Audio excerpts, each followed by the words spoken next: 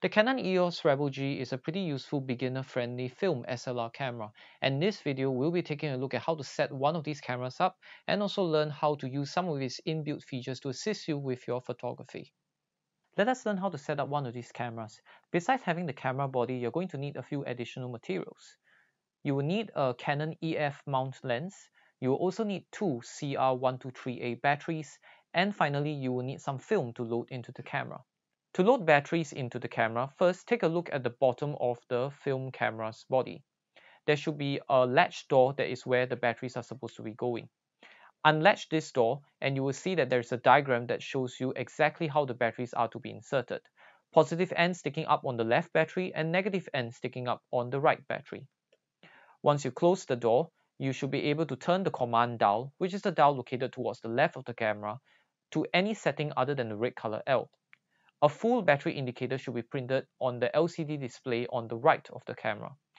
If the battery display is only half filled or if none appears at all, this means that there is a fault with the batteries that you have inserted, in which case you are going to have to replace the batteries again.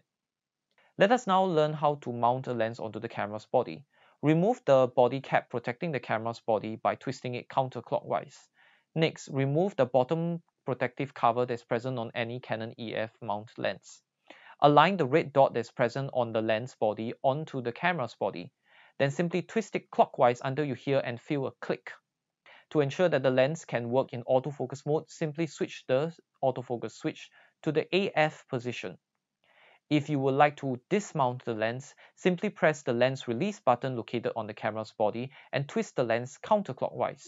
To protect the camera's body, simply place back the body cap onto the camera by twisting it clockwise. Or you can mount another lens onto the camera's body. Let us now add film into this particular camera. To unlatch the film cover door, you simply find the latch that's located on the left of the camera's body, below the command dial. Push this latch upwards and you can now swing open the camera, revealing the film transport mechanism. You can use any sort of 35mm film, from color negative films to slide films to even black and white films. The only film you cannot use are infrared films. At the back of the camera, you can now see where the film canister is supposed to go, the shutter curtain of the camera, and also the film take-up spool. Do not touch the shutter curtain as this will damage it. Place your film canister on the left of the film transport mechanism, then simply pull the film leader until you reach the orange color indicator located on the right of the film transport mechanism. Now, close your camera door, and you should hear that the camera will begin to load up the film once you set the command dial to any other location other than the red color L. The numbers will count up to 37 and then will go back down to 36 if you are using a film that contains 36 exposures. The ISO setting is automatically set by the DX codes present on most film canisters. However, if you would like to override this particular setting, or if you are using films that do not contain any DX encoding systems, you can simply turn the command dial to the ISO indicator located over here. Then simply turn the main dial left and right until you select an ISO that suits your needs. In most cases, you can simply set to the ones that's printed on the film box. Then turn the dial to any other setting and the camera would memorize the ISO settings that you have set. The viewfinder is this rectangular window that's located at the back of the Canon EOS Rebel G, and you use the viewfinder to compose your picture and figure out what the camera is seeing at the moment in time. Let's take a look through the viewfinder to see what is present. Taking a look through the viewfinder, you see that there is a main rectangular section. This is the viewfinder screen and it displays exactly what the camera is going to capture when the shutter button is pressed. You will also notice that there are several things that are also printed on the viewfinder screens that will not actually appear on your photos. There is this circle over here which represents the partial AE metering section. We will cover partial metering when we get to a later part of a video. There are also three rectangles that's located on the left, middle, and right of the viewfinder screen. These are the autofocus points present in the camera, and the camera can use either one or multiple autofocus points when achieving focus when the photo is taken. When you turn the command dial to any other setting other than the red color L and half press the shutter button, you can see that there are several things that are lit up on the green screen below the main viewfinder screen. We will now cover through exactly what these settings are. This green color display shows you exactly what the camera settings is going to be used for capturing the picture. Starting from the left, we will see a green color lightning bolt. If you see the green color lightning bolt, this indicates that flash will be used for the photo, and if you don't see it, it means that no flash will be used for the picture. The number beside the green color bolt is known as the shutter speed. The shutter speed is represented in reciprocal. In other words, if you see a 20, it indicates that the shutter speed will be 1/20th of a second. If you see that the number is accompanied with a quotation mark such as 4 quotation mark, this indicates that 4 seconds will be used, and the shutter speed will determine exactly how fast the shutter curtain will make its traversal from the film plane. The number beside it you will see is the aperture value, or f-stop number.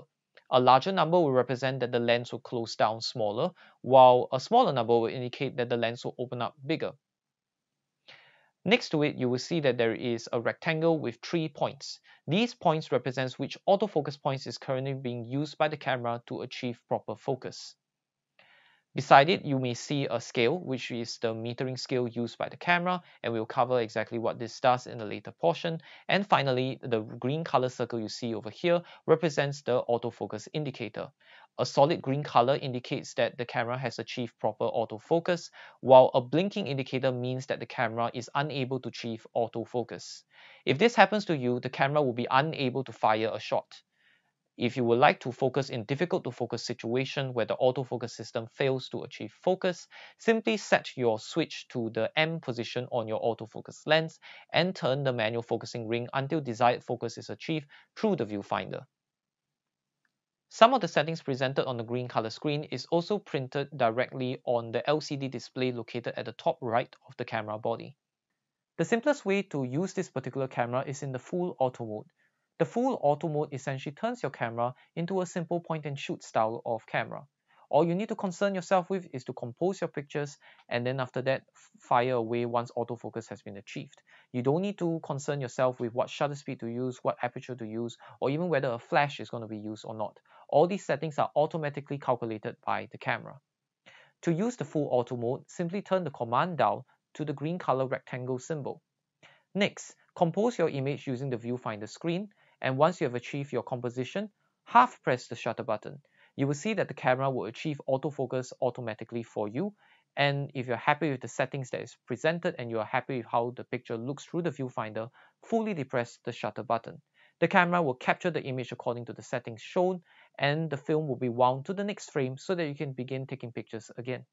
If you would like a more audible sort of autofocus indicator, you can activate this using the function keys. Press the function keys located at the top right of the camera body until you see that the arrow points to this particular symbol. Next, turn the main dial until you see the number 1 appear on your screen. You will now see that whenever the camera achieves autofocus, you can hear an audible beep noise that is generated by the camera. If you would like to reverse this process, you can simply do a similar function by pressing the function key until the arrow points to the symbol, then turning the main down to the 0 position to deactivate this audible setting.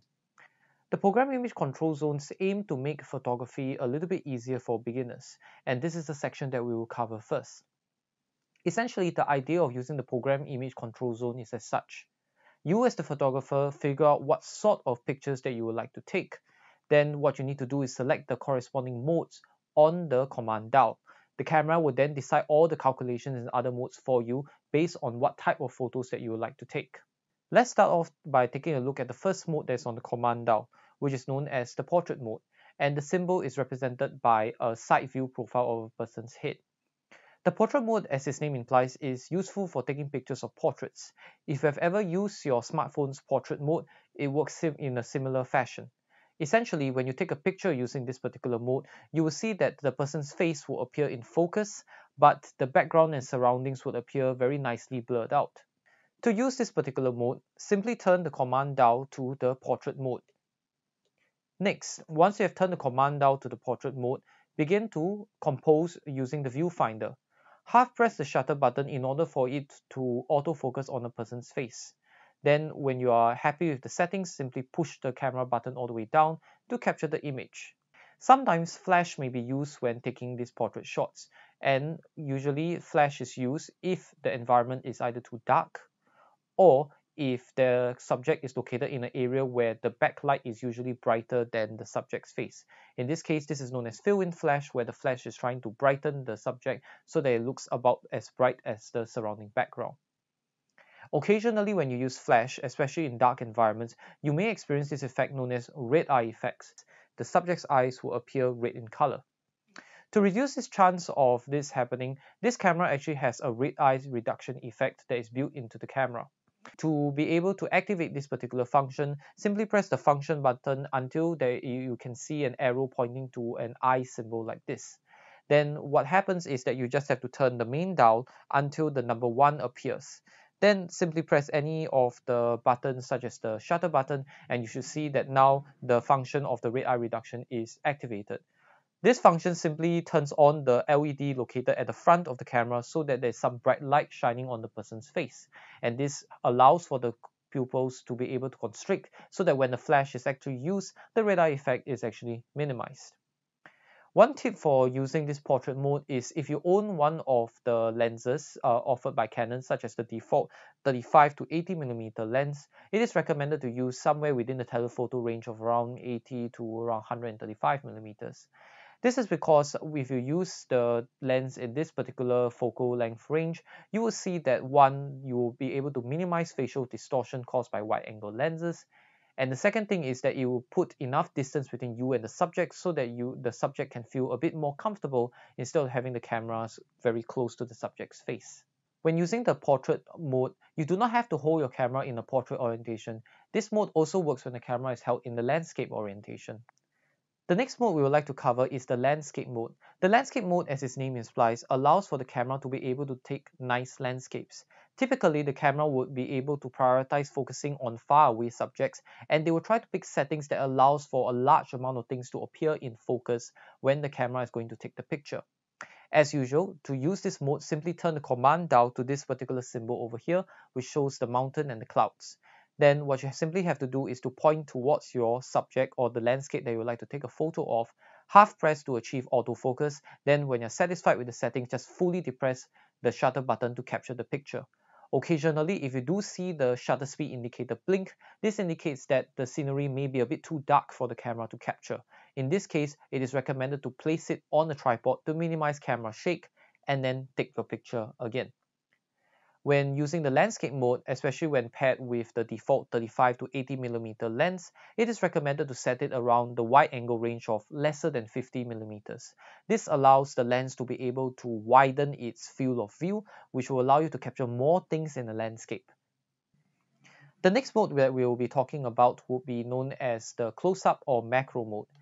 This mode allows the camera to be able to assist you with taking pictures of close-up subjects. Essentially, the autofocus would prioritize focusing on closer subjects as compared to the rest of the modes. To use this mode, simply set the command dial to the flower symbol. Then all you have to do is approach closely to the subject that you would like to take. Next, half press the shutter button and you will see that the camera will focus on the subject up close. If you would like, you can now begin to move closer and closer to the subject until you achieve the desired magnification on your viewfinder. Of course, there's a limit to how close you can get to the subject, as every lens has a minimum focusing distance. When you're satisfied with the look of the photo that will appear, you can simply fully press the shutter button and the camera will take the picture for you. Occasionally, flash may be used for this particular photo taking mode. If you would like to achieve the largest magnification ratio in a zoom lens, it is recommended to set the lens to the largest focal length that it can sustain. In my case, since I'm using a 35 to 80mm lens, I simply have to set the lens to the 80mm mode, and you can see that as compared to the 35mm focal length of this zoom lens, I can achieve a larger magnification and I'm able to make the subject appear larger on the viewfinder screen and on the final photo.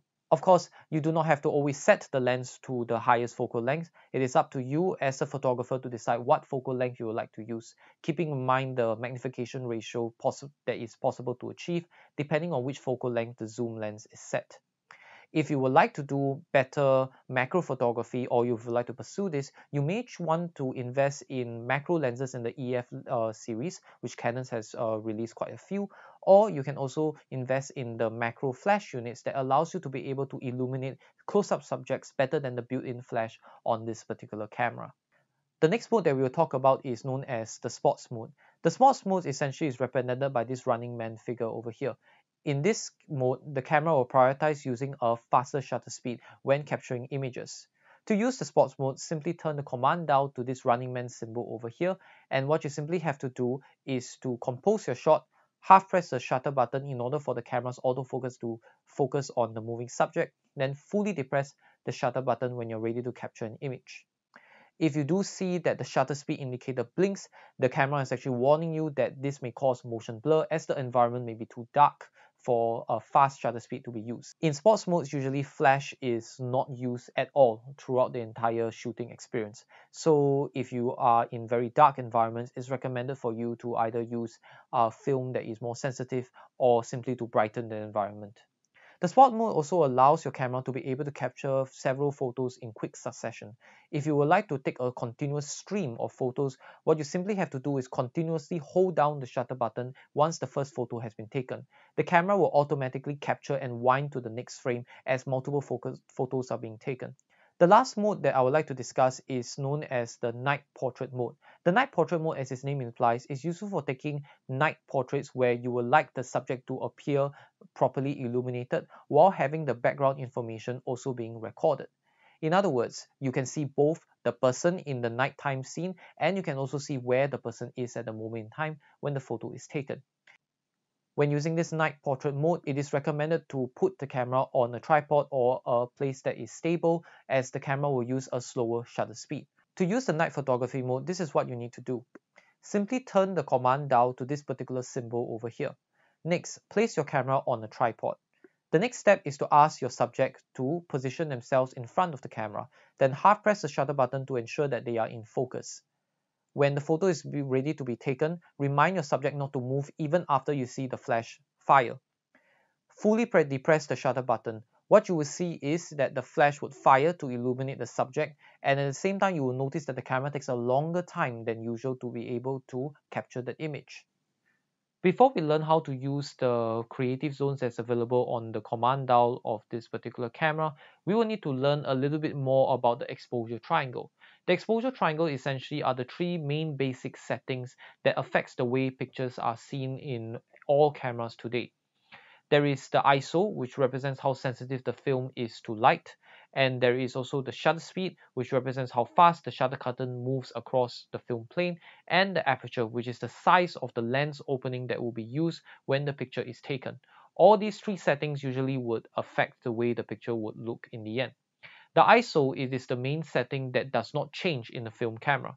When you load film into a film camera, the ISO, or how sensitive the film is to light, is a chemical property of the film. Therefore, changing the ISO on a film camera does not change the chemical property of the film. It only changes the way the camera calculates its exposure settings. You could change the ISO on the film camera if you would like to perform certain techniques such as over and under exposing films on purpose, because you would like to achieve things such as push or pulling of film. However, usually for ISO in film, once you have set the ISO settings on the film camera, you do not touch it at all. The only two other settings that you are left to play around with is the shutter speed and the aperture settings. If you do not wish to bother with adjusting the aperture or shutter speed when you're taking pictures, you can use the program mode, which is demarcated by the letter P on the command dial. The program mode essentially allows the camera to decide for you both the shutter speed and aperture without your input. Simply position your camera using the viewfinder to compose, then half press the shutter button and you will see that the camera will automatically select a shutter speed and aperture setting that is printed both at the green color screen located at the bottom of the viewfinder screen and also located on the LCD at the top of the camera. If you do not wish to use these particular settings, you can choose to change the shutter speed and aperture pairing. Turning the main dial, you can see that the camera will cycle through various shutter speed and aperture pairing. All of these pairings are actually equivalent in the sense that the same amount of light will enter the camera. You can think of it like selecting how fast you should run and how long you should take in order to run a marathon. You can perhaps maybe run at 1 kilometer per hour for 10 hours, or you can choose to run at 2 kilometers per hour for 5 hours. Both of these will achieve the same distance that you travel, which is about 10 kilometers. The difference between the program mode and the full auto mode is that unlike in the full auto mode, in the program mode, you can decide as a photographer whether or not you would like to use flash in your pictures. If you would like to use flash in your pictures, simply press the lightning bolt button located near the lens barrel of the camera. You will see that the flash will pop out, and when you half press the shutter button, this time the camera will calculate for you the necessary settings, keeping in mind that flash will be used. When you fully depress the shutter button, the flash will fire and you will get an image that has been exposed properly with flash. If you do not wish to use the flash, you can simply push down the flash back into the camera body and the camera will behave as per normal. Sometimes you may encounter a situation where the camera has difficulty autofocusing with the 3 autofocus points. If you would like to override the camera's decision and just choose one single autofocus point, you can simply use this button over here to select which autofocus point you want the camera to use. Once you've selected the autofocus points, now when you half press the shutter button, only that particular autofocus point is used by the camera in order to be able to achieve proper focus. The next mode that we will cover is known as the shutter priority mode. The shutter priority mode is represented by this TV symbol on the command dial. In this particular mode, you simply select the shutter speed and the camera will automatically calculate for you the aperture as necessary. This is very similar to your elementary school or primary school sort of mathematics problems, where if you know the speed and you know the distance traveled, you will be able to calculate the time based on mathematics. To use this mode, simply set the camera to the TV setting by turning the command dial. Then what you need to do is to use the main dial to select your shutter speed. The shutter speed that the camera is going to be using will be printed on the LCD display located at the top of the camera. Now you simply have to compose your shot and then half press the shutter button. And you will see that the camera will automatically select for you an aperture setting based on the shutter speed. If you notice any of the numbers are blinking, this indicates either the camera thinks that the scene is too bright or too dark for a proper picture to be taken. When this happens, you simply have to readjust the shutter speed as necessary until you notice that the numbers do not blink. When you are happy with the settings, you can fully depress the shutter button to take your pictures. The reason why you will want to use shutter priority mode is usually to manage the amount of motion blur that is present in the camera. If you select a high shutter speed, you will notice that the camera tends to freeze motion in action. If you select a low shutter speed, you will realize that the camera tends to cause the motion to be captured and be blurred. Which photo is the better photo? Well, there is no right answer. It's actually up to you as a photographer to determine what sort of picture you would like to capture. Whether you want to freeze motion with a fast shutter speed or whether you want to allow the motion to be blurred out with a slow shutter speed. The next mode we will cover is known as the Aperture Priority mode and is represented by the AV letter that is printed on the command dial. When you use the Aperture Priority mode, you simply turn the command dial to the AV setting. And then what you will see is that when you turn the main dial, you will now see that instead of changing the shutter speed, it is now changing the aperture setting used by the camera. Once you've selected the proper aperture setting, you can half press the shutter button to achieve autofocus and see what shutter speed it recommends. If you're happy with the settings and none of the numbers are blinking, you can proceed to fully press the shutter button in order to be able to capture your pictures. The numbers printed for the aperture setting actually are reciprocal numbers. This is why you notice that if, let's say, you select a smaller number such as f4, you will see that the lens actually opens up wider. And if you select a number that is larger, for example f16, you will see that the lens goes smaller. This backwards sort of logic is due to the fact that the numbers are actually fractions rather than actual whole numbers. The reason why you would like to use aperture priority for your picture taking is because you would like to control the amount of depth of field in your pictures. To illustrate this point, I've taken a picture of this particular pillar where I have caused the lens to perfectly focus at the edge of the pillar. When I select a smaller f-stop number, you can see that anything that is located too close or too far away from this particular edge of the pillar would appear out of focus and blurry. But if I increase the f-stop number to a larger value, you can see that now almost everything appears relatively in focus in the picture. Which setting to use is again up to your personal preference as a photographer. Usually you will use the larger f-stop numbers if you would like to capture, for example, landscapes, because you want the depth of field to be large so that you'll be able to ensure that everything is in focus. You will select a smaller f-stop number to allow for a shallow depth of field for things such as portrait or product photography, where perhaps you would like the human subject to be the main focus and you would like to blur out everything to isolate the subject in your pictures. The last setting to use is the manual mode and is marked by the letter M on the command dial. In the manual mode, essentially the photographer would decide both the shutter speed and aperture to be used for the pictures. The metering scale, instead of pointing to 0, will now begin to move around left or right depending on what combination of shutter speed and aperture that you use. Turning the main dial will adjust the shutter speed, and turning the main dial while pressing and holding down the AV plus minus key would adjust the aperture. As a photographer, usually you just begin to turn these dials to select the shutter speed and aperture pairing until you notice that the metering scale points to the 0 position. When you notice that the metering scale points to the 0 position, it means that to the camera's eye, this photo will be most likely be properly exposed, not too bright, not too dark. You can now half press the shutter button to achieve autofocus, then fully depress it to capture your image. The Canon EOS Rebel G also contains several more advanced features. One of them is known as the auto exposure bracketing.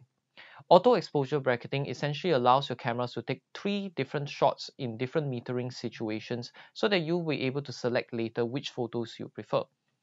Usually the photos will be taken is as such: one will be perfectly exposed, one will be underexposed, and one will be overexposed.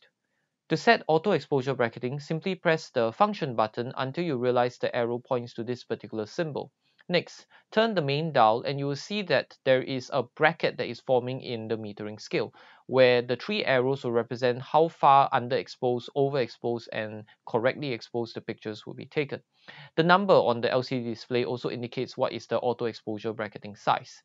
Over here, I've simply set the brackets to its largest size, which is that it will under and overexpose pictures by 2 stops. When you're done setting it up, your camera will now perform auto exposure bracketing at the next 3 pictures that you take. Here, I'm going to take a picture of this particular corridor over here, and you will notice that when I half press the shutter button, at first the meter points to the 0 position to indicate that it's going to take a perfectly exposed picture. The next time I press the shutter button, you will see that the meter now points to the -2 direction, which indicates to me that the picture is going to be underexposed. Likewise, my third picture will be overexposed by the indication on the metering scale. These are the 3 pictures that are finally produced by this particular process.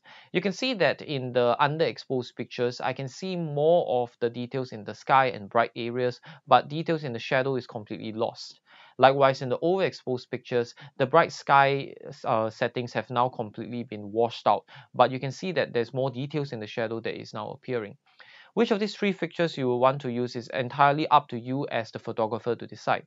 Sometimes you may even use software to be able to combine these 3 pictures together to be able to get all the details in both the highlights and the shadows of the images. This camera can also perform a technique known as exposure compensation. To use exposure compensation with this particular camera, what you simply have to do is set the command dial to the P, TV, or AV modes. Then hold down the AV button, which is located at the back of the camera, and turn the main dial. You will see that the metering scale, instead of pointing towards the 0 position, the needle now moves towards the left or the right of the scale, depending on which direction you turn the main dial. When you now begin to take your picture, you will see that the metering scale present on the green color LCD display in the viewfinder will show you exactly how much over and under exposure that the camera would apply. Fully depress the shutter button to confirm your settings. You can also use this setting in combination with the auto exposure bracketing. When you do this, when you turn the main dial while holding down the AV button, you will see the entire bracket shift left and right. Another metering mode you can use on this camera is known as the partial AE metering mode. This camera usually uses the evaluative metering mode by default. However, if you would like to use partial metering, for example, if you're taking pictures in very high contrast scenarios, you can perform the following action. The partial metering area is represented by the circle that's printed on the viewfinder screen. Therefore, whatever object that this circle surrounds at, the camera would perform partial AE metering and expose that area to a medium gray. If you would like to perform this action, simply compose your shot such that this particular circle is covering whichever area you would like to partially meter for. Then simply press the asterisk key that's located at the back of the camera. The camera will now memorize this particular metered reading. You can now recompose and then simply capture your image. Whatever that contains the same amount of brightness that was surrounded by the circle at the moment when the asterisk symbol was pressed would be exposed to a medium gray in your final picture. One other mode that is available on this particular camera is known as the automatic depth of field mode. Essentially, in this mode, the camera uses all 3 autofocus points to determine which is the furthest and which is the closest subject that is in front of the camera. The camera from these particular distances will be able to calculate which aperture to use so that everything between the furthest and the closest points will be able to be captured in focus. It is useful for group settings or group pictures when everyone is sort of crowded around the camera and that it will be covered by the 3 autofocus points. Although for me, I don't really like using this particular mode, as I find that the settings that I use when using this particular mode tends to jump around and give me very random different settings. Nevertheless, from my experience, the automatic depth of field mode tends to be able to still produce decent pictures where the subjects covered by the 3 autofocus points are still maintained relatively in focus. There's also another specialized mode that you can use with this camera, and that is known as multiple exposure mode. Essentially, you can think about it as overlapping 2 or more images together into one single picture. To activate this particular function, simply press the function key until you notice that the arrow points to this particular symbol over here. Now, turn the main dial until you notice that the numbers begin to increment from 1 up to any other higher number. 1 would represent normal shooting, while 2 and higher numbers up to 9 represents that the camera will overlap that many photos into one single frame. Here I've set it to the position number 2 and I begin to take 2 different pictures together.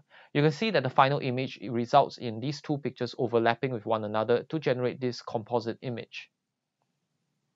Lastly, we have the self-timer that is built into the camera, and it is very useful for things such as self-portraits or if you would like to minimize vibrations in the camera. Press the self-timer button and you will see that the self-timer symbol appears on the LCD display. Now, you can simply mount your camera on a tripod or a stable surface and then half press and fully depress the shutter button to be able to take your picture. The camera will begin to count down from 10 seconds, and once the 10 seconds have subsided, the camera will automatically take the pictures for you. This camera is able to automatically detect when a film has completely been used up. Once the canister has run out of exposures, the camera will simply automatically rewind the film for you so that you can remove it from the camera. If, however, you need to remove the film out of the camera prematurely, what you simply have to do is to turn the command dial to the film rewind symbol located over here. Now, press the self-timer button to confirm your action and you will notice that the film will be rewound automatically into the canister. There's also a large array of different accessories that you can use with this particular camera to change the way that the camera operates. One of them is the lens. This camera uses the Canon EOS series of lenses, and there's plenty of selection from both the old times and present day that you can use with this particular camera. You could perhaps choose to mount one of these lenses that I have over here, which is a Canon EF 40mm pancake lens. And when you mount it on this particular camera, you now have a very lightweight and easy to use setup that is useful for travel photography. You can also choose to perhaps purchase wide-angle lenses that allows you to be able to see more of the scenery. You could also purchase telephoto lenses that works similarly to a telescope, where you can now use your cameras to see things that are far away. Useful for things such as portrait photography, or for even larger telephoto lenses, you can use it to capture nature and wildlife from a distance. You could also choose to purchase some of Canon L series of zoom lenses, which have a very nice selection of focal lengths to be able to be swapped on the fly, while at the same time having a very nice and large aperture to be able to allow you to achieve certain effects where you will like subject isolation when taking pictures. These lenses also include certain special features such as image stabilization that allows you to be able to handhold your camera and take pictures in darker environments without worrying too much about vibration being captured in the pictures. To figure out which lens is right for you, you can take a look at some of the online reviews as to how these lens performs in certain situations, or take a look at some of the videos online that reviews all these lenses and how they perform. Other accessories that you can buy for this camera includes special flash units such as this ones, and these flash units usually are more advanced than the ones that's built into your camera. They allow you to be able to perform techniques such as bounce flash that allows you to be able to illuminate subjects without very harsh lighting. Other accessories that you can purchase for your camera includes perhaps maybe a cable release to be able to release the shutter curtain without having to touch the camera, or even perhaps specialized grips that allow you to be able to hold the camera in a better position. This concludes our guided tour on how to use the Canon EOS Rebel G. I do hope that this video will serve as a useful guide for you in your photographic journey. If you have any questions or would like to provide any feedback, do leave them in the comments below and I'll try my best to answer them when I have the time. Thank you so much for your kind attention, and I do hope to see you again soon.